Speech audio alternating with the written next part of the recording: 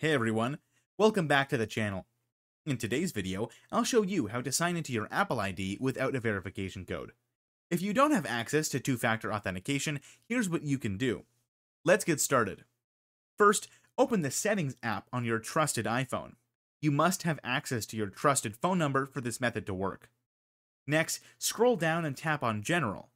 Then select Software Update. If an update is available, tap Update Now and install it.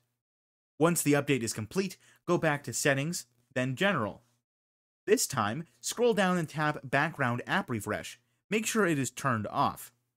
Now, return to your home screen and open the App Store. Tap on your profile icon in the top right corner. Sign in with your Apple ID here, not through Settings. Enter your Apple ID email and password, then tap Continue. You should now be signed into your Apple ID without needing a verification code. If this video helped, don't forget to like, share, and subscribe for more quick tutorials. Thanks for watching, and I'll see you in the next video.